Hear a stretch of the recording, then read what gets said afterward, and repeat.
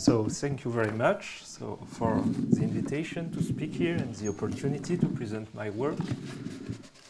And also to speak in front of Masaki Kashiwara, whose work has influenced many of my current research. So in this talk, my goal is to explain how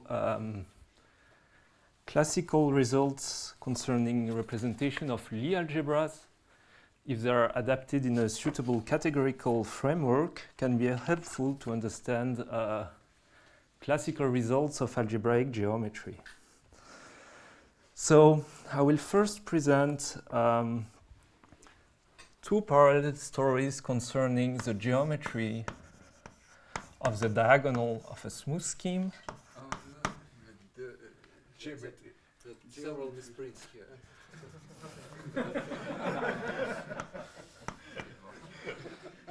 If all mistakes are of that sort, I will be happy. So.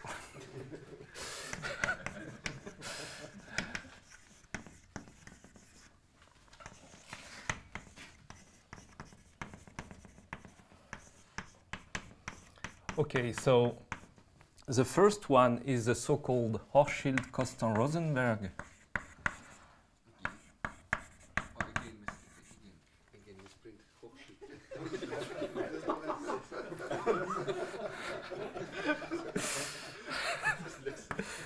Okay. So far, HK.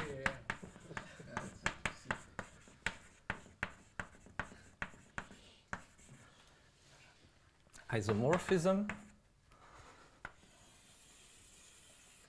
And the second parallel story is the Lie structure on the shifted cotangent complex.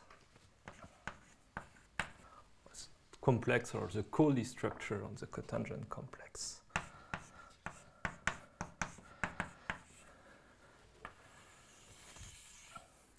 So now the modern point of view is that these two things are related by what's called the derived loop space.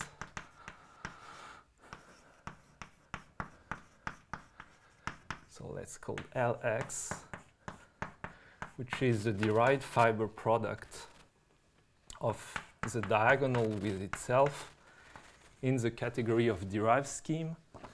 And so L of x is a derived group scheme over x. If you fix a projection, so its Lie algebra is exactly that stuff. It's this shifted tangent bundle with its Lie structure. And if you look L of x over x, it's also the total space of a linear fibration, which is omega x1 of 1. And this is the HKR isomorphism. So this is a modern way of seeing these two things related. But I will do a bit of history about these two objects. So originally goes back to these three authors for a regular algebra, associative algebra A over a field K of characteristic 0. The HKR isomorphism computes the Hochschild homology ring of A. It's just the is differential over the base field K.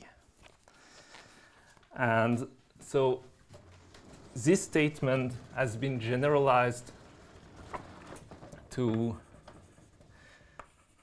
geometric context. So let's say if x is smooth and projective over k, and if I look at the diagonal injection of x into x cos x, the geometric HKR isomorphism can be written as an isomorphism between the derived pullback of the structure sheaf of the diagonal and the symmetric algebra of omega x1 shifted by 1 in the derived categories of sheaves on X. You mean non-coherent sheaves, just sheaves? As you wish, coherent sheaves also. You can put with coherent cohomologies. So the first statement is true for smooth algebra over K without Regular, characteristic zero. yeah. What? Regular. Yeah. It doesn't require characteristic. Here regular will work. So in the first statement, Yes, yes. HHI, you don't need characteristic zero if A is smooth. No, but for regular, I'm not sure. No, let us say A is smooth over K. Okay. But in the second, you need characteristic zero. Yes. Yeah. Here also, yeah. I will always assume characteristic zero. Yeah. And so this has been done by many authors, Swan, Liekutieli, and I was aware of an unpublished proof of Kashiwara in a letter to Shapira in '92 that works, in fact, even for X complex, which relies on a completely different strategy, that you don't try to sheafify the bar complex, but you produce an ad hoc resolution on the first formal neighborhood of the diagonal in X cross X. So on the other side, the Lie structure on the shifted tangent complex, on the commutative algebraic side, it has been discovered independently by André and Quillen, I think in the 70s. So on the TA. So this Lie structure on the shifted tangent complex of a commutative algebra. And then the make breakthrough was done in a paper by Kapranov and later on by Markarian, Kapranov in '99.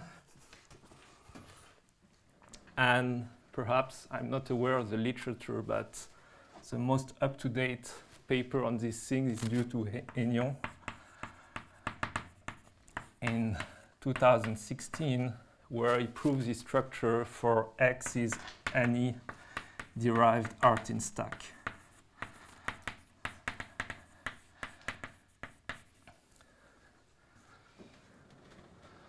So for instance, if X is BG for an algebraic group, the shifted tangent complex is G itself, and you recover the Lie algebra structure on the Lie group of G. So the two stories were linked originally. The link was to prove index theorems.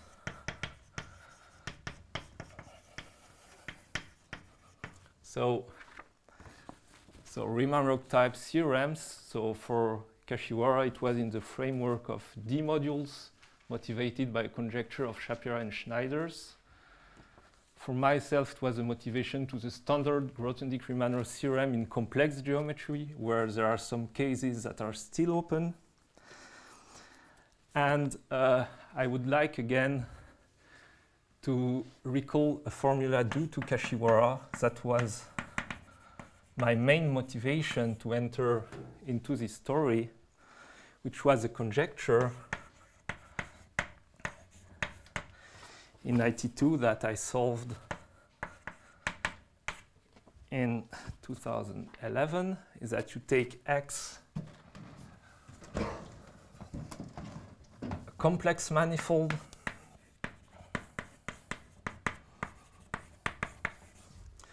and you look at the following map. So you take the Grothendieck cycle class of the diagonal, say of dimension n,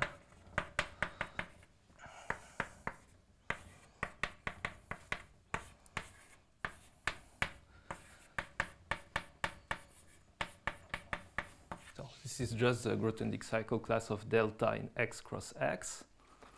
And then I project here on the diagonal. Sorry.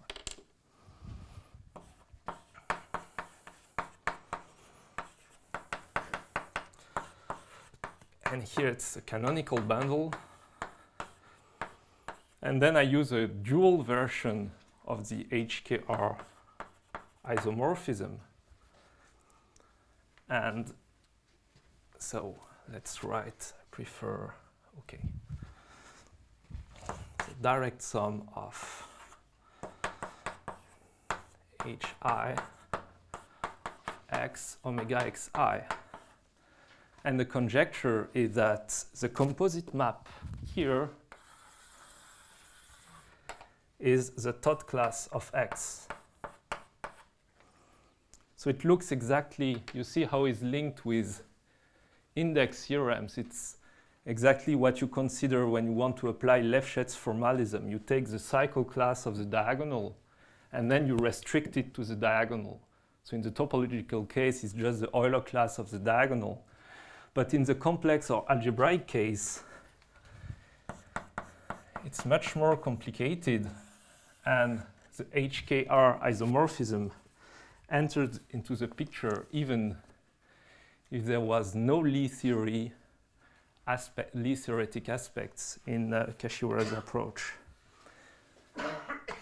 So then there was some conceptual explanation, let's say Lie theoretic explanations on why the Todd class is related to Lie theory. So this is due to, this was hinted by Fegin. When you wrote this long formula, you start with sheaves, but then go to global. No, it's one. Sorry, H. Sorry. So it was hinted by Fegin and then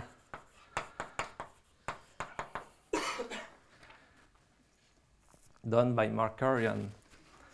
And the reason is this: if you take G, a Lie algebra,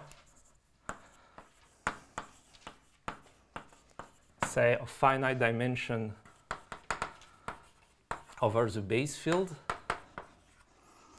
then you can consider the Duflo element of G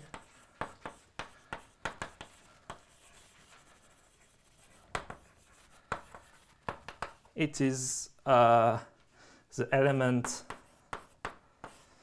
so I write it this or the inverse, depend of the convention.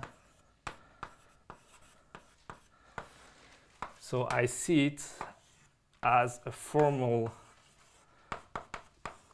power series of invariant polynomials on G .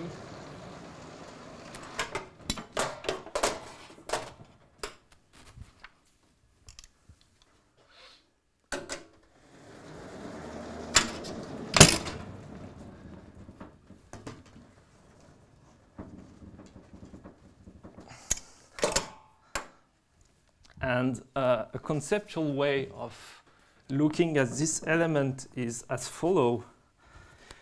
If you have a Lie group G such as its Lie algebra is G, you have two maximal differential forms in the neighborhood of the origin in the Lie algebra G. You can transport the left invariant volume form on G. So you transport it by the exponential map and you divide it by the natural top invariant form on the Lie algebra. So it gives you a function in the neighborhood of the origin, and it is exactly the Duflo element of G.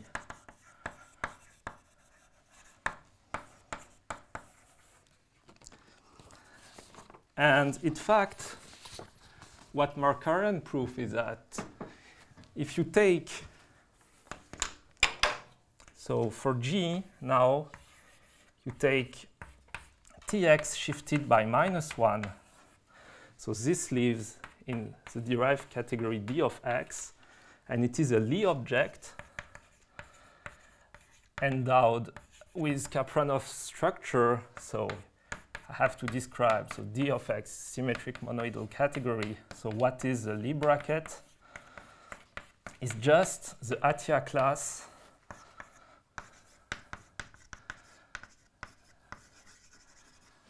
of Tx. And if we carry on this story in the categorical framework for this Lie algebra, the Duflo element of Tx of -1 is the third class of X. Okay. So for interested readers, there is a recent proof of Grothendieck-Riemann-Roch using this formalism by Gatesgory and Kontsevich.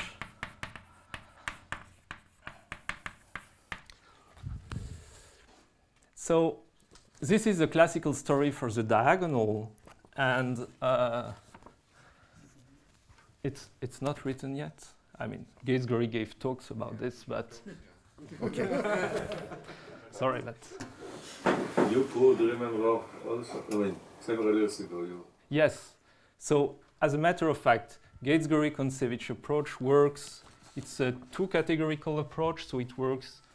I think it's perhaps the most intrinsic proof you can get in the categorical framework. But the problem is with traces. So in the complex case, it doesn't work, because the category of coherent sheaves has not enough good properties, such as compactly generated and things like that.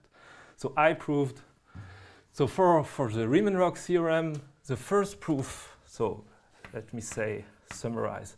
The first intrinsic proof, so the original proof in the complex case was the O'Brien-Toledo tongue, which is use the Lefschetz formalism, but is not at all conceptual. And then, so there has been the proof by Markarian. And on the other side, the proof by Kashiwara. So the unpublished proof of Kashiwara in '92 modulo the conjecture. So the conjecture that I proved that completes the proof. And there is this Gatesgory-Kontsevich thing that's perhaps even nicer, but works only if X is algebraic.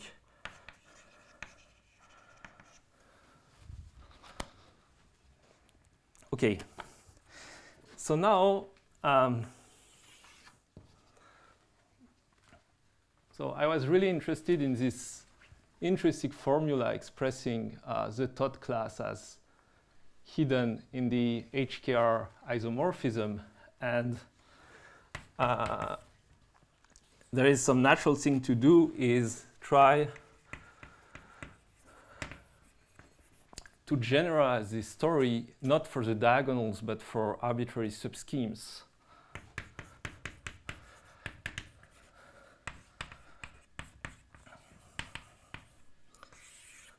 So I'm looking at a closed subscheme or a closed complex submanifold X in Y.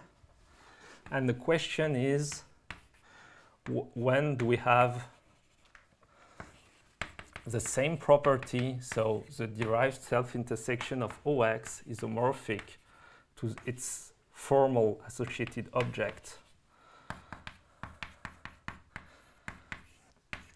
So again, this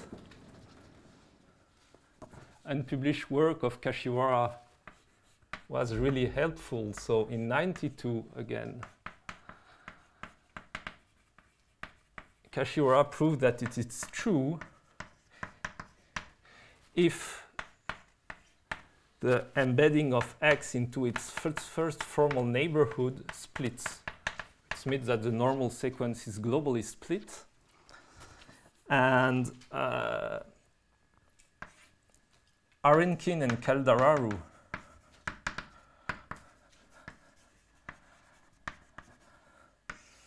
so 20 years later proved that it is true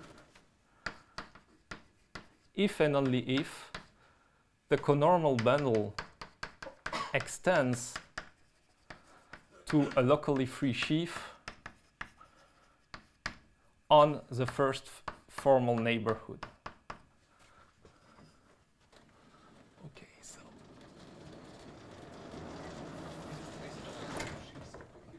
Or just sheaves? sorry? Because there are two different versions of the equation. In the coherent, it's isomorphism in coherent sheaves on X.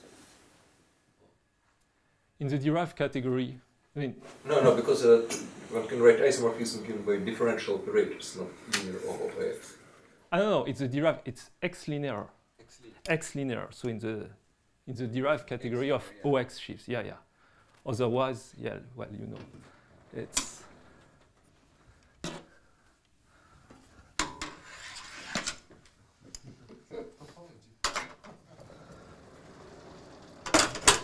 yes.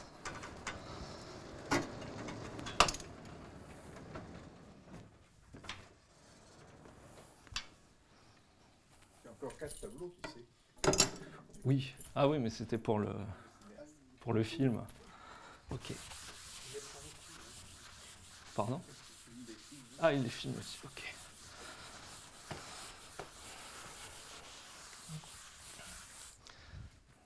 So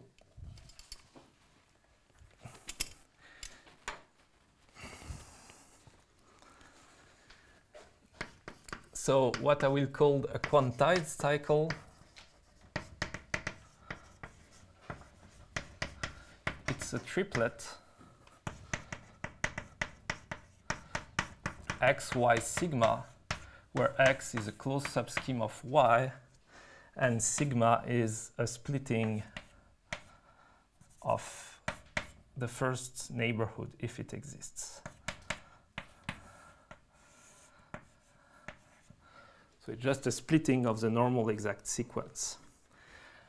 And so if you are in this situation, so we can decompose the restricted tangent bundle of y, can restrict it to x, it splits at the direct sum of the shifted tangent bundle of x and the normal bundle. So That's the assumption. yeah, it implies, yes. If you have this, it implies a splitting. And the splitting depends on sigma. And then it's the geometrization of something which is well known in the framework of Lie theory. It's called reductive pairs. When you have H included in G, but G splits as a direct sum as H modules. So this guarantees that the couple Tx minus 1, Ty minus 1 restricted to X is a reductive pair in the categorical sense. But the second factor is not necessarily the algebra. No, that will be my point. But, okay, so now the question is, what is this, how to describe the Lie structure on that guy? So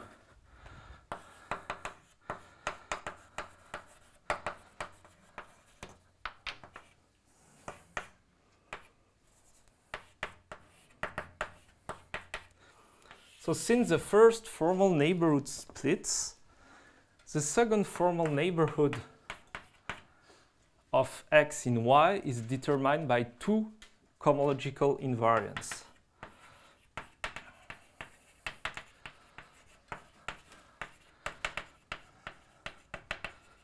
So the first one is a class alpha that lives in X1 of the conormal bundle with values to the second symmetric power of the conormal bundle, and it is simply the extortion class of, so I denote by I the ideal sheaf of X in Y.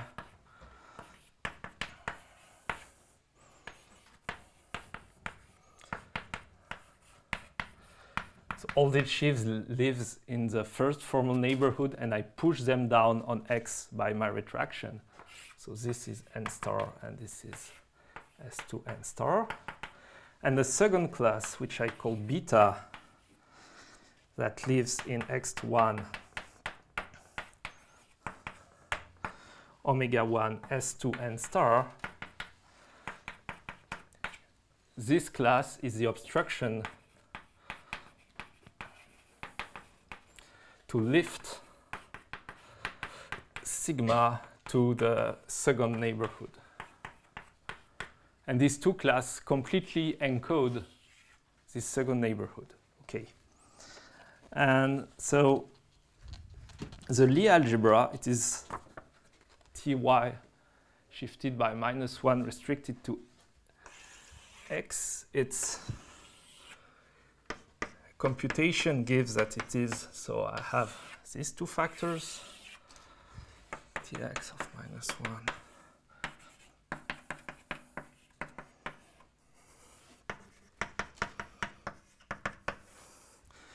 So here, the action of Tx on n, so I told you it's a reductive pair, so I have no factor on Tx, but on n, it's simply the action by the Attia class, so the tangent act on n. Okay. On Tx shifted by -1, it is a Lie subalgebra, so it's simply the Attia class of the tangent bundle.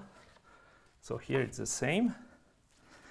And the last part, so what is the Lie product on the complement of the Lie subalgebra? So I have two parts. The first one is alpha from n cross n to n if I return by duality. And the second one, which arrives with values in Tx, is beta. Okay. Why did you write the Tia class direct sum 0 or something else? Sorry? Did you write the Tia class direct sum 0? Yeah, because I put the first component is with values in Tx, and the second with values in n. Here is a bracket of two elements in Tx. So I'm saying that it is subalgebra, there is no component in n. So here is the 0 in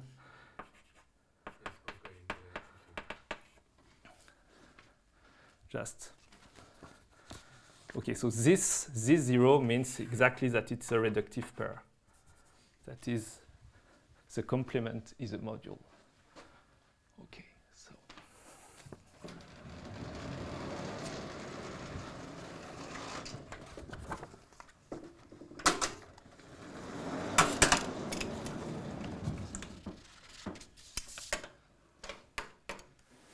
When you write this bracket, it's just first It's a rest. Lie infinity structure you write on the first term, or It's so I just here it's only on the derived category, so I'm not looking at higher bracket. It's just the Attia class in cohomology.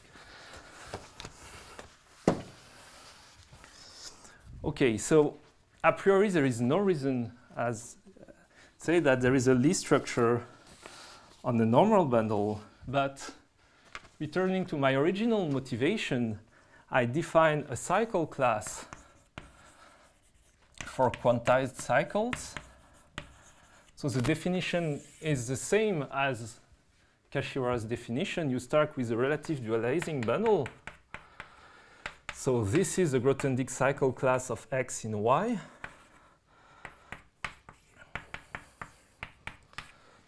Then I project it again to X.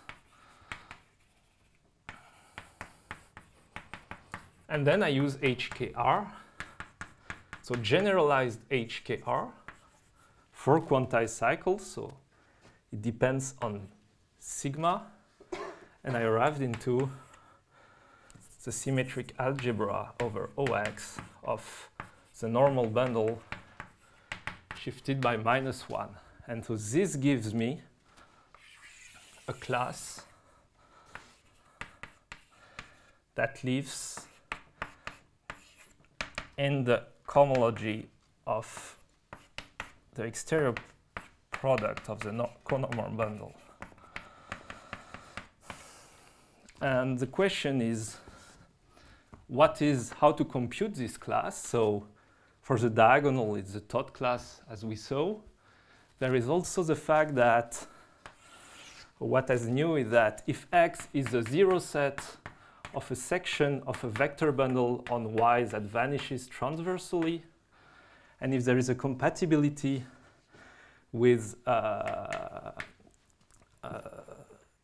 the sigma, meaning that E restricted to X to the first neighborhood is a pullback of the normal bundle, then this class is trivial, it has only a component in degree 0. So in a sense, it's an obstruction class to have a linear tubular neighborhood. But what it is, so a recent answer to this question was given by Shilin Yu in 2015. It's a surprising answer, and the answer is if the pullback of the conormal bundle, so which is a local free sheaf on the first neighborhood, can extend to a locally free sheaf on the second neighborhood, then this class can be computed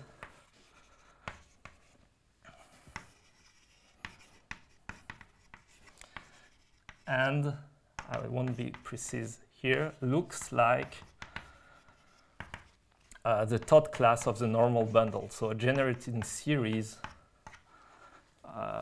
involving Bernoulli numbers related to the normal or conormal bundle. Doesn't make much. So what I want to explain is, so again, Yu's approach made no use of Lie theory whatsoever. It uses homological perturbation theory. And this condition, this extension of the second neighborhood, I want to give a Lie theoretic explanation. So I don't know if I said at the beginning, but everything is joint work with Damien Calaque from Montpellier. What is the definition of the original? It's this. The definition of X sigma is this. You take the Grothendieck cycle class of the diagonal, you restrict it to X, and then you use HKR. It gives you a class like this. But the Grothendieck cycle class should involve some differentials, no? Oh, I just see it in the X of the codimension. So for me, it's here. Everything is smooth. So there is no higher terms. So we introduce, so let me give some terminology. So it's for general reductive pairs. So I take G, H plus N, a reductive pair. So there are two general cases where the quotient is naturally a Lie algebra. So the first condition, it's called the split condition. It's the most easy you can think of is if you take the bracket of two elements of N and you project on H, it is 0.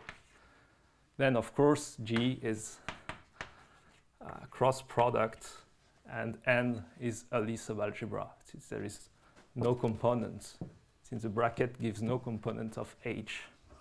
But we introduce second condition that's called tame.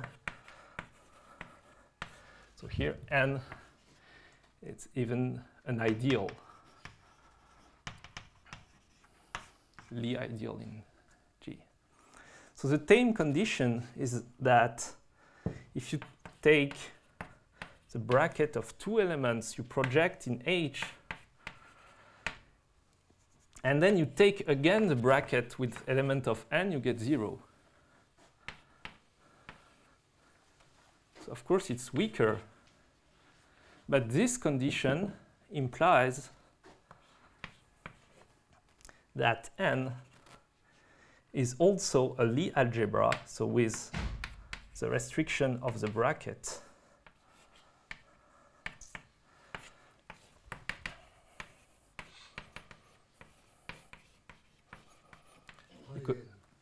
Sorry? Pi n, thanks. Because when you take the Jacobi identity, you only need these brackets to vanish, not the first component. And so what we proved is this. So the first part, yeah, it's purely Lie algebra. So, okay, in this condition, is it really means that there is subspace in n? Is it anti-symmetrization also here or not? No, no, it's for any no, three elements. any three elements. Because one can make different conditions, just Yeah, yeah. symmetrization would be. No, no, it's for any three elements. And then what we proved, so the first theorem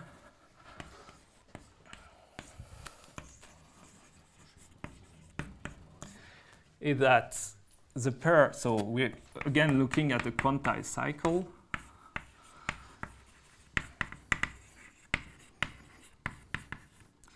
So the pair Tx,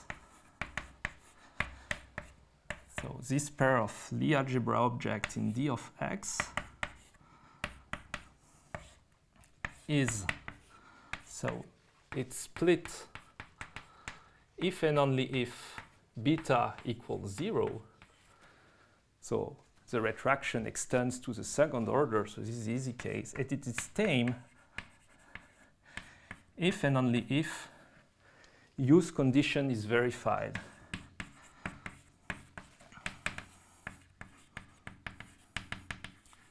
Which is sigma star n extends to the second neighborhood. So to prove this, it's simply you know the explicit table of the Lie algebra Ty restricted to x, and you have just to interpret. So since everything is a categorical framework, these computations involve extension classes. So this condition is lives in x2 of S2n tensor n, a vanishing of a class in here, and you just have to identify it with the obstruction class to extend this bundle at the second order. And as soon as you have this, so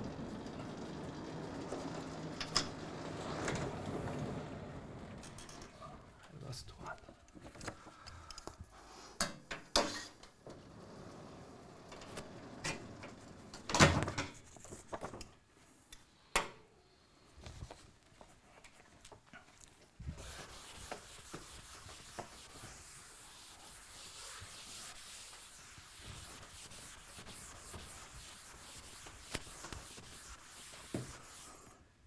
So if I take a reductive pair which is tame,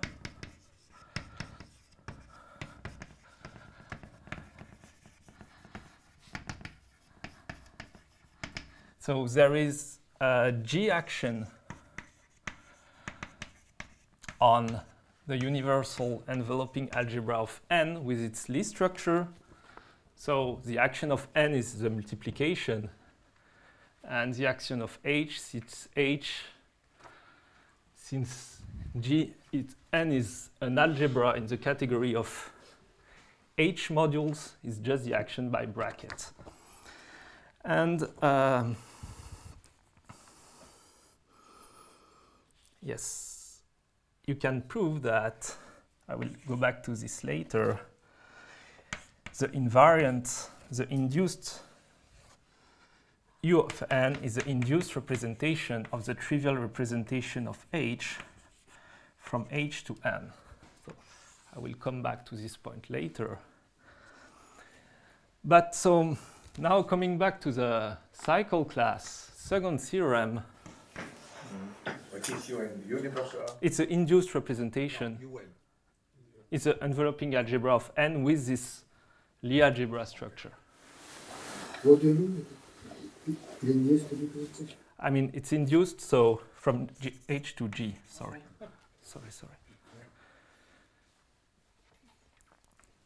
So everything is in geometric, in the categorical framework, so it says that it verifies a universal property.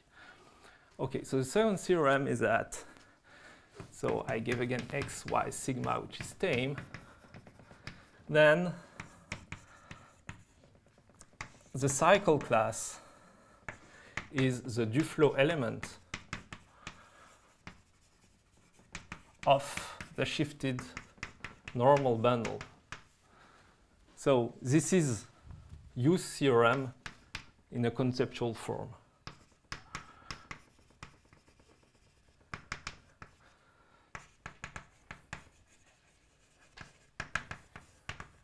So I should say that this Lie structure in our case is just given by alpha. By definition, it's a projection of the bracket to n. Okay, so the last part, and I will give a hint of proofs that we did, is so fundamental work of Markarian and also Amados.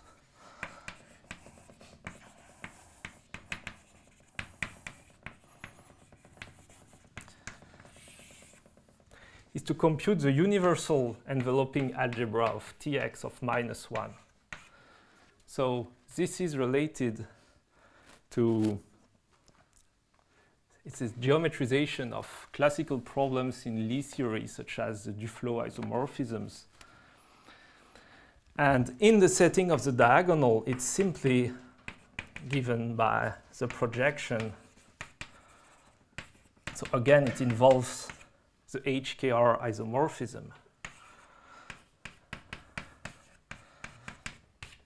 So it's the X algebra of the diagonal. And most important in this framework, the Poincaré-Birkhoff-Witt theorem for Tx shifted by -1 becomes the HKR isomorphism in cohomology.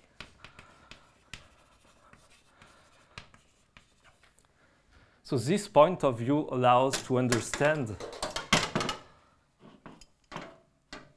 the algebra structure on this object with respect to the Yoneda product, because the dual HKR isomorphism is only additive, but its multiplicative structure is encoded by the constant structure of the enveloping algebra. So here, it's an iterated bracket involving the Atiyah class of the tangent bundle.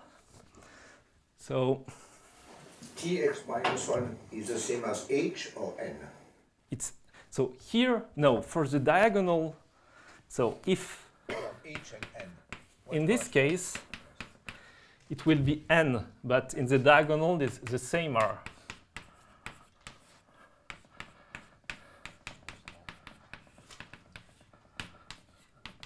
So both are the same.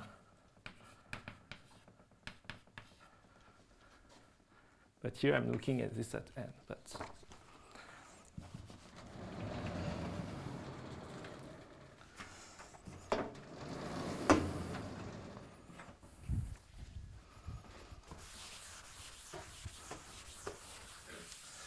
so I should say that Calaque, Caldararu and Tu gave the most general algebraic structure for the normal bundle shifted by -1, even if there is no quantization condition. It's what they call the derived Lie algebroid. So It's a much more complicated structure, but they computed its universal enveloping algebra. It will be the R-hom over OY, OX, OX, but only as a sheaf of modules over the base field, because it's an algebroid. So here we'll do a refined version in the case of the normal bundle as shifted normal bundles as a Lie structure. So again, so sigma is tame. Then, so the first thing is that if we derive, so I derived with respect to the first variable, so I put left here, and not as a bifunctor, so is naturally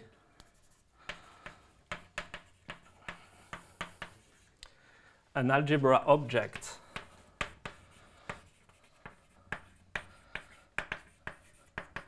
in D of x. So this is not obvious because if you derive only with respect to the first variables, you cannot compose a priori. So it's an algebra of in D of x and is naturally isomorphic to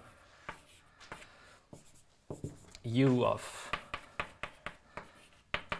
the universal enveloping algebra of the shifted normal bundle. What does it mean?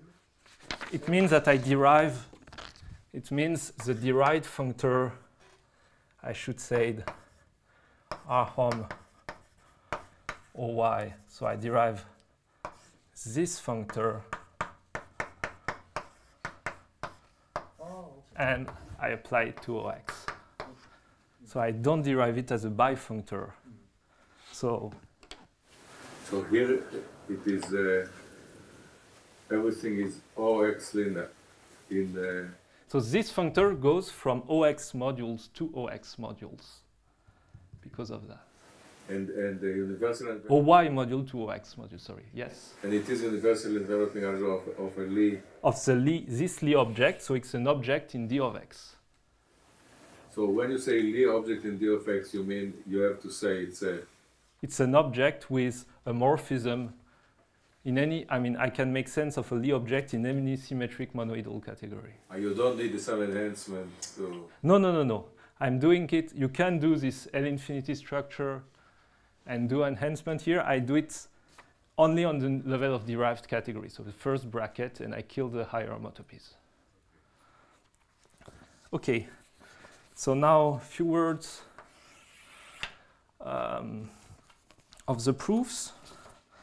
So to compute the cycle class, we introduce the notion of, let's say, L torsion morphisms. So this is a strange property because it doesn't seem to happen often in classical Lie algebras. But nevertheless, so I take C, a symmetric monoidal category, and I take an object P in C, and I say that a morphism phi from P to, so I have to add some hypothesis, something like Karoubian, otherwise, and infinite direct sum, at least countable direct sum. So I take a morphism from my object in, so I take G, a Lie object in C, into the filter part of the symmetric algebra of G. I say that it is a L torsion morphism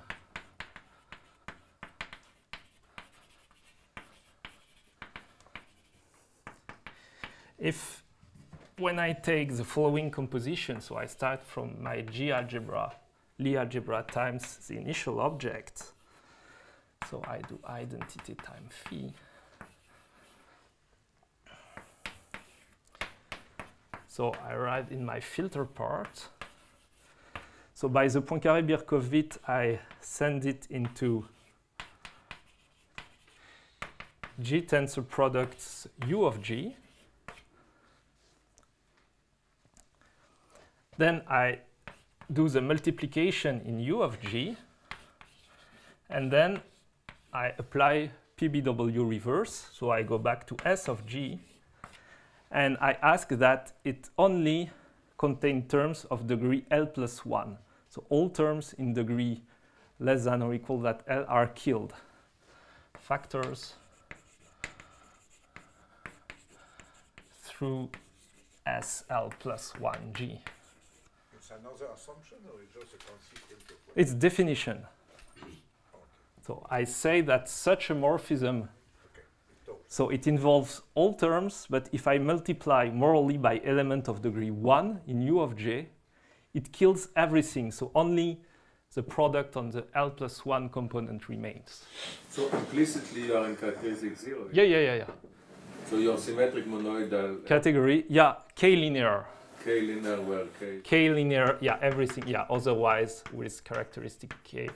It's K, the true hypothesis, it has to be Karoubian. So every idempotent splits. It has to be K-linear over a field of characteristic 0, and you have to allow countable direct sums. And then, I mean, we proved that it was in the folklore, but PBW holds. So you're almost as in the classical case. Deligne wrote it for abelian categories, but in fact his proof transposed without problems. He wrote it in this case to cover graded Lie algebras, but if you assume Karoubian, everything works the same. So morally, an L-torsion element, it's an element in the else filter part of the universal enveloping algebra. But if you multiply by degree 1 elements, everything is killed. You just get the top product after PBW. And the theorem is that if phi is an L-torsion morphism,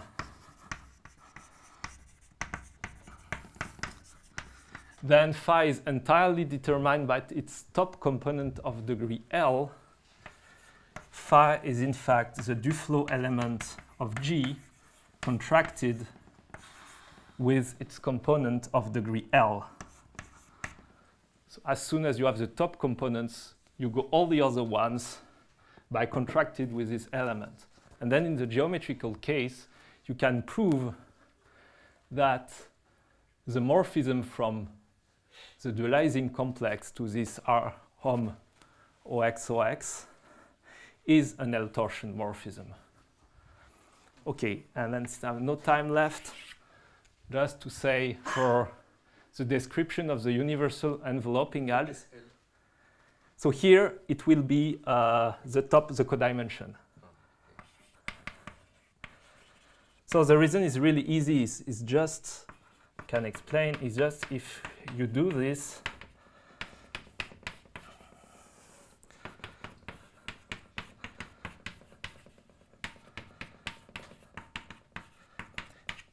so if you go from OX to the shifted normal bundle,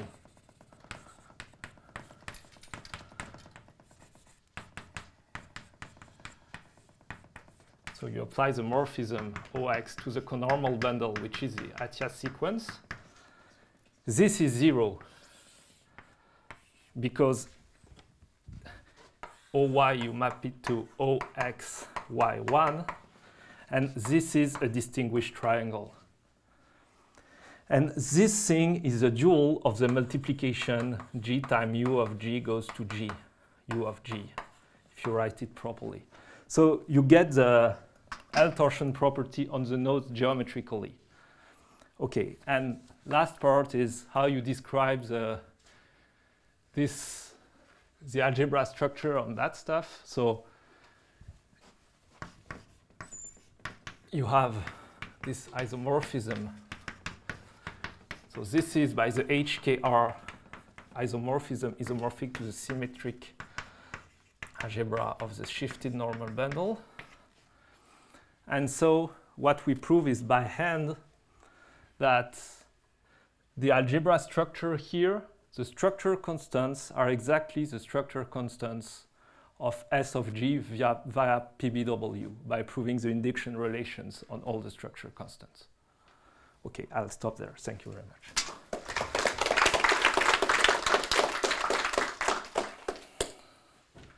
Question, remarks? So this is a distinguished triangle down? No. Here, this one. It's just, it's this one.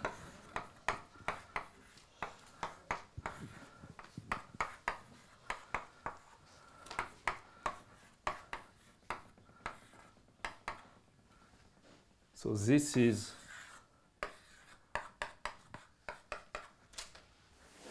But you wrote OX, not OX. this is OX. No, in the middle. No, this one is a this.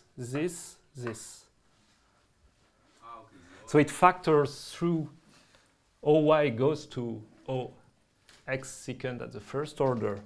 And the composition of these three ones, I say that this composition is 0. And this is because you go there. This is the conormal bundle.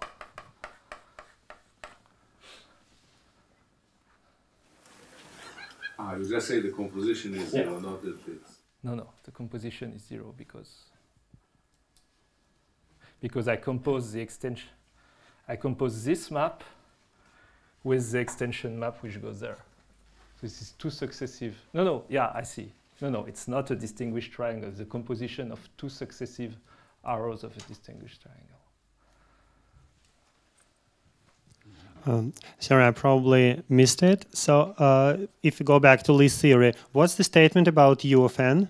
That you kind of assuming that it's tame, so then what?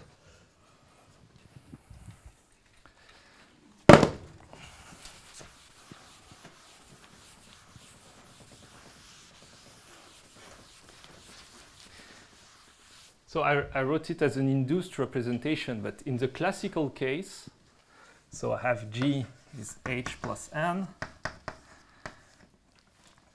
So U of N as a G module is this statement. And it was believed, but without proof, that in the geometric case, this guy would be that. And so the algebra of invariance of this algebra, H invariance of this algebra would be the X algebra. And it is indeed the case as a corollary of what we did in the tame case. So it is really interesting because there is a conjecture of Duflo related this algebra. So the center of this algebra with the Poisson center of the symmetric algebra of G over H. And so this conjecture is widely open and takes the opportunity to point that there is one other case among symmetric pairs in the classical case, which is well studied, which is the case of symmetric pairs. So for symmetric pairs, H is just the fixed locus of an involution. And this case is somehow completely disjoint from the tame case, because in the case of a symmetric pair, there is a canonical splitting, but the projection, so there is a Lie algebra structure, but the projection is 0 for eigenspace reason. But in the tame case, do you prove the Duflo conjecture? No. So in the tame case, it says that it relates the H invariance of U of n. But I mean, there is no mystery, because in the diagonal case, where So if you embed G into G plus G, if you take the splitting given by one of the projection, it's tame. This is a case of global retraction. You end up into the classical Duflo thing. So there is no simple proof of that.